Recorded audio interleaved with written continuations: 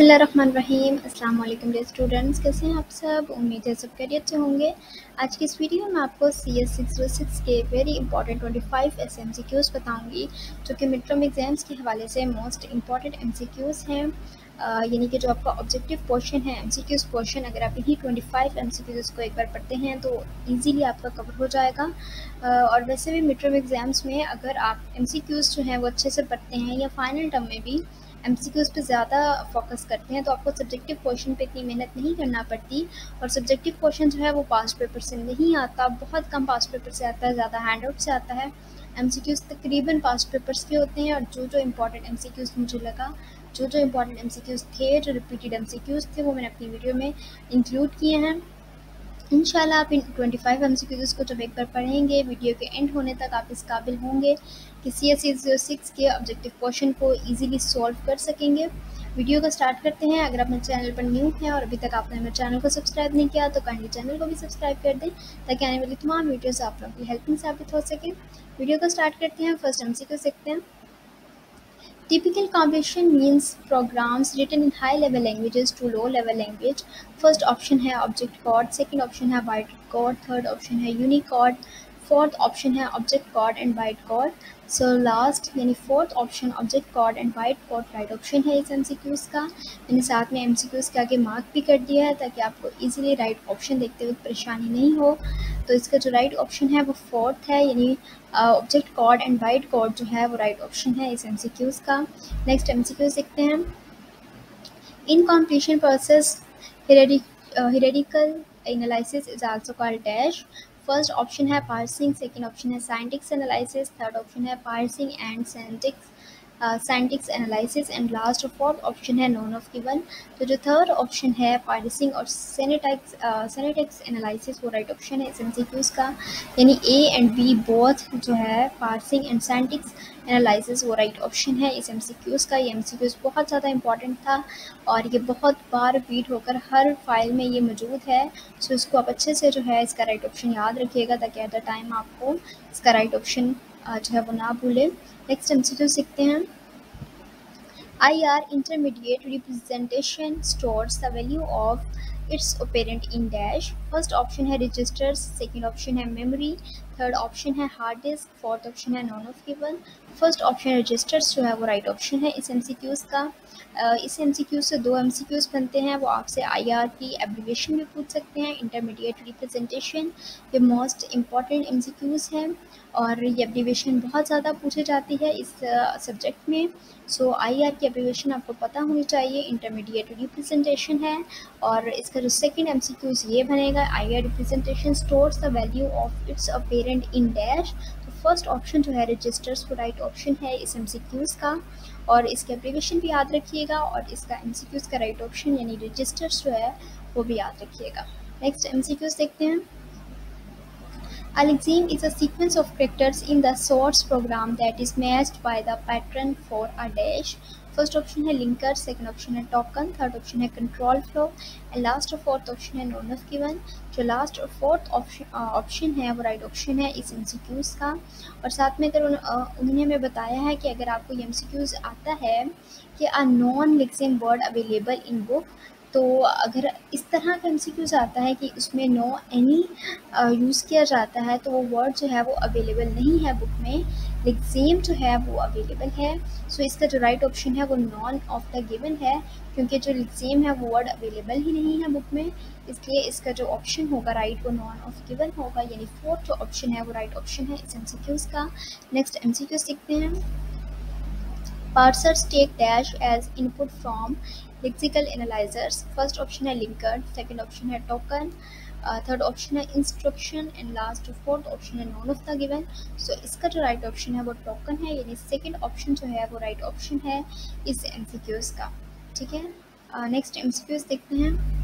What kind of abstract machine can recognize strings in a regular set? First option है DFA, second option है NFA, third option है PDA and last fourth option है none of given. So first option जो है NFA वो right option है इस MCQs का। ये एमसीक्यूज़ भी मोस्ट इम्पॉर्टेंट एमसीक्यूज़ है। ये बहुत ज़्यादा पेपर में आया है और बहुत ज़्यादा स्टूडेंट्स को जिन्होंने दे चुके हैं ये पेपर, उनको भी ये एमसीक्यूज़ जो है मोस्टली स्टूडेंट्स को ये MCQs आया है। सो आप इसका जो राइट आंसर है DFA राइट आंसर है। आपको DFA, NFA और PDA तीनों चीज़ों के बारे में पता होना चाहिए। इस पर बहुत ज़्यादा MCQs हैं, आगे भी इस पर काफ़ी MCQs आएंगे, आप देखिएगा, उसको भी अच्छे से याद रखिएगा। और इसका जो सब्जेक्टिव क्वेश्चन है वो भी DFA, NFA और PDA के बारे में जो है सब्जेक्टिव क्वेश्चन में भी पूछा जा सकता है, क्योंकि हैंडआउट्स में ये मेन टॉपिक्स हैं। सो आप इनके बारे में थोड़ा बहुत अच्छे से पढ़ लीजिएगा, ठीक है। नेक्स्ट MCQ देखते हैं। In multi-pass compiler, during the first pass, it gathers information about dash. First option है declaration, second option है bindings, third option है static information and last fourth option है none of the given. So जो last option है none of the given वो right option है इस MCQs का। In multi-pass compiler, during the first pass is gathered information about the none of given, right option है, यानी fourth और last option जो है none of given वो right option है इस MCQs का। नेक्स्ट MCQ देखते हैं। In DFA minimization, we construct one dash for each group of states from the initial DFA. First option है state, second option है NFA, third option है PDA and last fourth option है none of given। जो first option है state वो right option है इस MCQs का। In DFA minimization, we construct one dash for each group of states from the initial DFA। तो जो फर्स्ट ऑप्शन है स्टेट वो राइट ऑप्शन है इस MCQs का। नेक्स्ट MCQ देखते हैं। Dash lecture analysis generator is written in Java. First option है फ्लेक्स, सेकंड ऑप्शन है जलेक्स, थर्ड ऑप्शन है complex and last fourth option है none of given. Second option जलेक्स जो है वो राइट ऑप्शन है इस MCQs का। GLEX जेलेक्स, ठीक है, वर्ड है ये।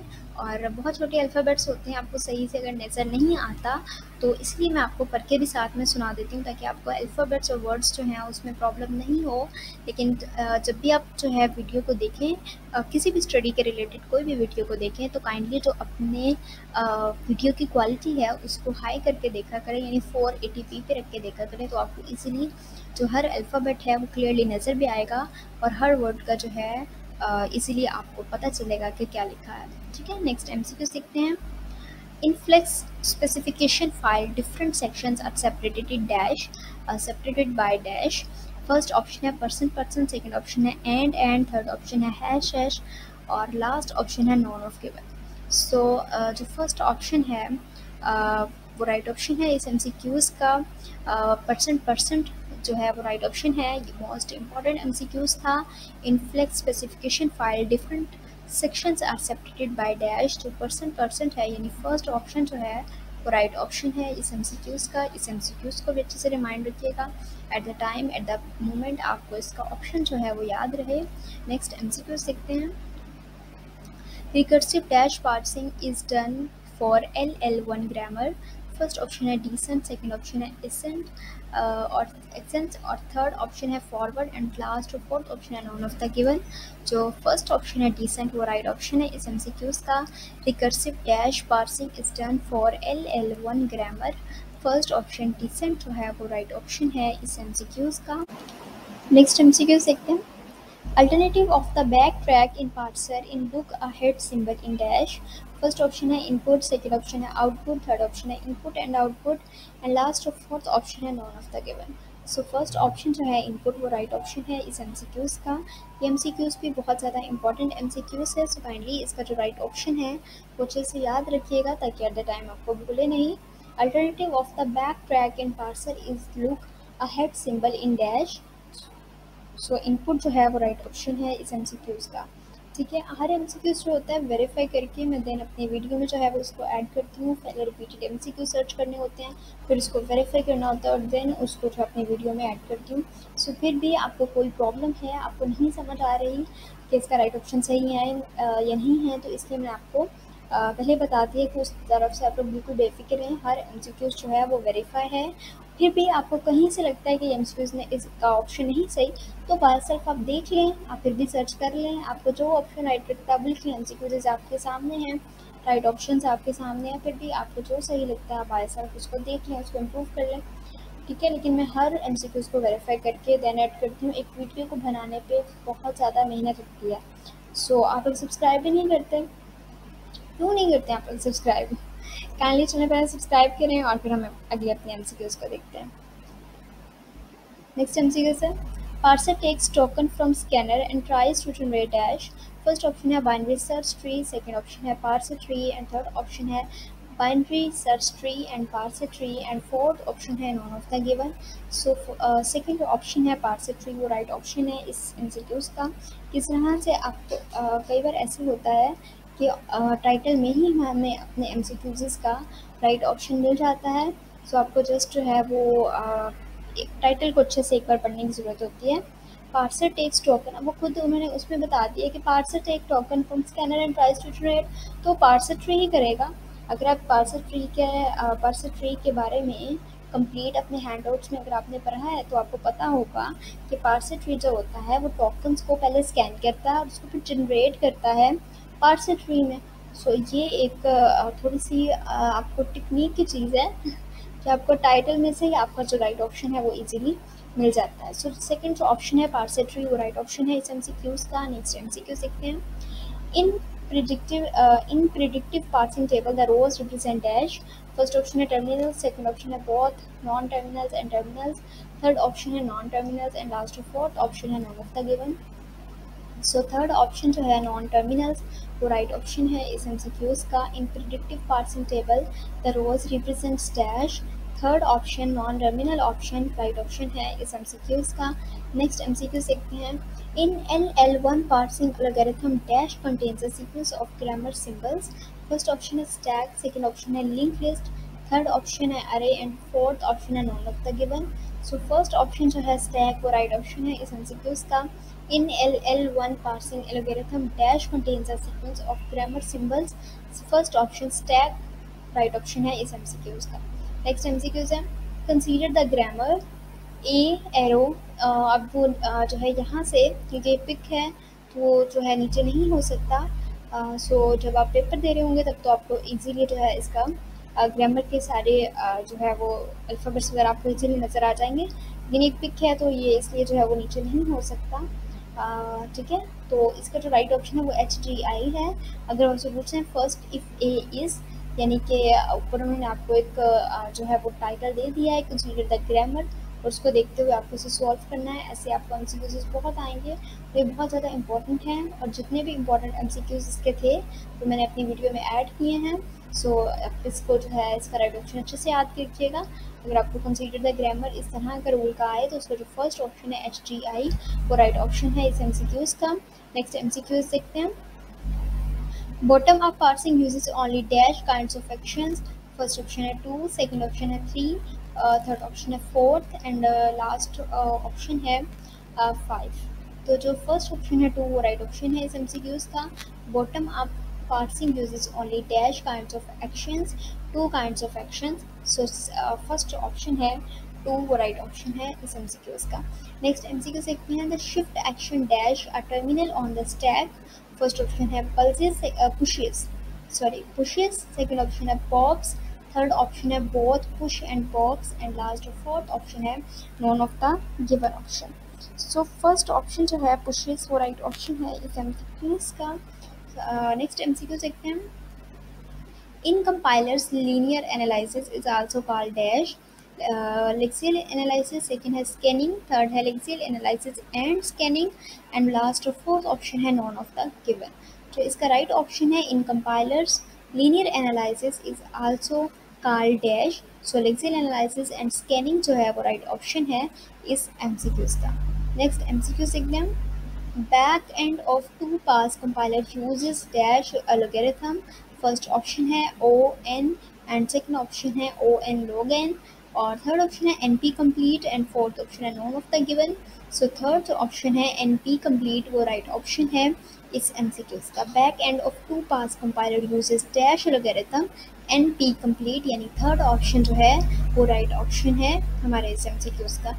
नेक्स्ट MCQs है। The back end of a compiler consists of dash.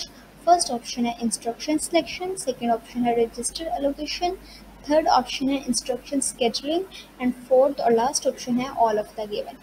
So first option है instruction selection, वो right option है इस MCQs का। The back end of a compiler consist of dash. Instruction selection जो है वो राइट ऑप्शन है हमारे इस एमसीक्यूज का। नेक्स्ट एमसीक्यूज है exam is a sequence of characters.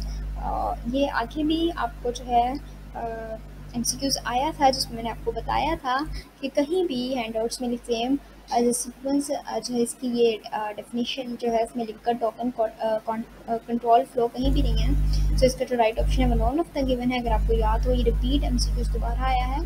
सो ये राइट ऑप्शन है इस एमसीक्यूज का none of the given. And बहुत इंपॉर्टेंट है, ये बहुत बार रिपीट हुआ और शायद मुझसे भी सेकेंड बार इस वीडियो में रिपीट हो गया। नेक्स्ट एमसीक्यू देखते हैं। Dash is a regular expression for the set of all strings over the alphabet A that has an even number of A S। First option है ए ए स्टैटिक, सेकेंड ऑप्शन है उन्होंने जो है small उसमें brackets में जो है ए लिख कर ऊपर स्टैटिक लगाया है, देन ए स्टैटिक ए है और फिर ए स्मॉल ब्रैकेट ए स्टैटिक है। तो जो इसका राइट ऑप्शन है वो स्मॉल ब्रैकेट्स में ए और ऊपर जो है स्टैटिक, यानी सेकेंड जो ऑप्शन है वो राइट ऑप्शन है इस एमसीक्यूज का। नेक्स्ट एमसीक्यूज है dash algorithm is used in DFA minimisation. First option है जैम्स, सेकंड ऑप्शन है रोबोट, थर्ड ऑप्शन है हॉपक्रॉफ्ट्स एंड फोर्थ ऑप्शन है none of the given. So third option जो है हॉपक्रॉफ्ट्स वो राइट ऑप्शन है इस एमसीक्यूज का। Dash algorithm is used in DFA minimisation. हॉपक्रॉफ्ट्स right option है इस एमसीक्यूज का। ये एमसीक्यूज भी बहुत ज़्यादा इंपॉर्टेंट है और बहुत बार ये एमसीक्यूज भी रिपीट हुआ है। सो आप इसको भी अच्छे से याद रखिएगा। नेक्स्ट एमसीक्यूज है last MCQs. In DFA minimisation we construct one dash for each group of states from the initial DFA. First option है स्टेट, सेकंड ऑप्शन है एनएफए, थर्ड ऑप्शन है पीडीए एंड फोर्थ ऑप्शन है none of the given. So state यानी first option जो है वो right option है इस एमसीक्यूज का। इन DFA minimisation we construct one dash for each group of states from the initial DFA, यानी फर्स्ट ऑप्शन स्टेट ऑप्शन जो है वो राइट ऑप्शन है इस एमसीक्यूज का। 25 एमसीक्यूज कंप्लीट हो गए हैं। आई होप सो कि आपको इन एमसीक्यूज की समझ आई होगी और इंशाल्लाह अगर आप 25 एमसीक्यूज को एक बार अच्छे से पढ़ते हैं तो कहीं चाहे लिख लें, लेकिन जाने से पहले भी आप एक बार अच्छे से इनको पढ़ के जाइएगा ताकि at the time at the moment आपको राइट ऑप्शंस ना भूलें। स्टूडेंट्स को टाइटल वगैरह याद होते हैं पर ये समझ आ रही होती है कि हाँ ये एमसीक्यूज हमने पढ़ा है, लेकिन उनका जो राइट ऑप्शन होता है वो एट द टाइम भूल जाते हैं। सो काइंडली जाने से पहले भी एक बार आप अच्छे से बैठ के जाइएगा, चाहे अभी नहीं लिख लें लेकिन जाने से पहले ज़रूर अच्छे से बैठ के जाइएगा ताकि आपको राइट ऑप्शंस याद रहें। बहुत शुक्रिया वीडियो देखने का। काइंडली चैनल को ज़रूर सब्सक्राइब कर दीजिएगा, ये मैं आपको कह रही हूँ, चैनल को सब्सक्राइब किए बगैर नहीं जाएगा। बहुत शुक्रिया वीडियो देखने का। अल्लाह ताला आप सब लोगों को अच्छे CGPA से पास करें और बहुत सारी कामयाबियाँ अता करें। बहुत शुक्रिया, जज़ाकल्लाह, अल्लाह हाफ़िज़।